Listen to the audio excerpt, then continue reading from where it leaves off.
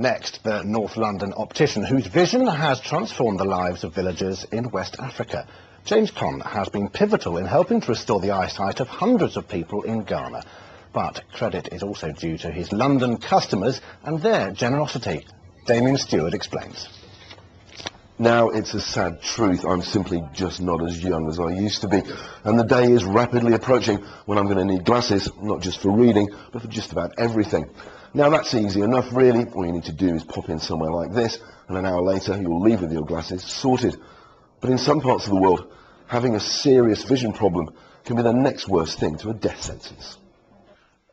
That's why Bloomsbury optician James Conn got involved with the Moorfields Eye Hospital and their campaign to restore the cataract-damaged sight of Ghanaian villagers by helping raise £15,000 to pay for almost 1,000 eye operations and supplying, along with his customers, some 15,000 pairs of glasses.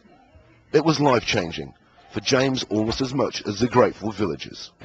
We took off their bandages in quite dark conditions, so they were all quite happy, but when they went out into the light, it was like, oh my goodness, it's completely bright, and they were sort of, wow, I can see you, and a lot of people broke down in tears, and it was very emotional for me, because it was such a simple thing, and I don't know why nobody had sort of paid more attention to this before, because doing such a simple operation, like 15 minutes, half an hour, completely changes these people's lives. For those that had their damaged eyes repaired, new sight meant a chance to fully involve themselves in community life again, like the village teacher who'd been forced to stop working. His last year at uni, he had to drop out because of his cataracts, completely blind, and the last 2 years he's just been sitting at home pretty much crying his eyes out. And then he goes like, I can finish my degree, I can get married, I can get a job, I can feed my family, and he's just like, thank you. Words don't really describe how happy some of these people were.